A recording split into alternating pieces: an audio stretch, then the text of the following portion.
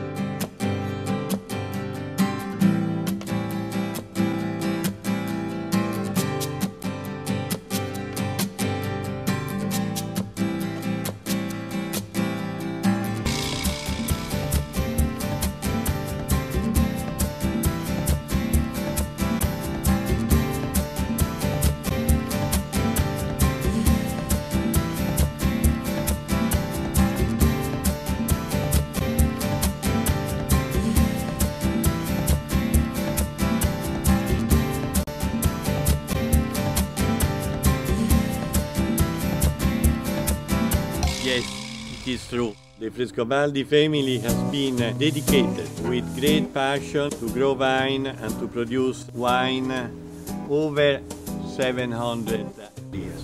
We were able to marry together two important factors: tradition and innovation. This allows us to produce not only top quality wine, but also wine that maintain the typicity and uniqueness of their own location. This has been the mission and our daily work for more than 700 years.